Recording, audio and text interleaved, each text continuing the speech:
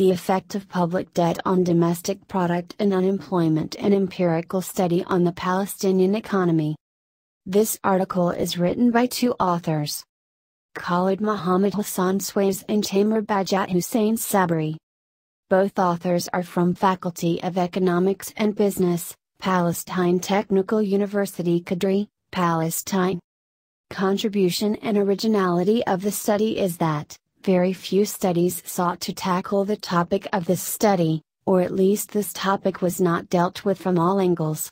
This paper is an addition to existing literature as it contributes to recognize the effect of public debt on unemployment and domestic product.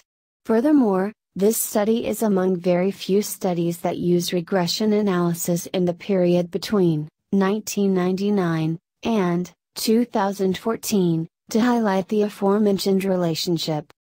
This study sought to recognize the effect of public debt on unemployment and domestic product. Also, it aimed to identify the developments that occurred in some indices in the Palestinian economy. To achieve the goals of this study, the researchers employed the data covering the period 1999 to 2014, as well as the simple regression analysis. The findings showed that the percentage of public debt to gross domestic product amounted, on average, by 20%.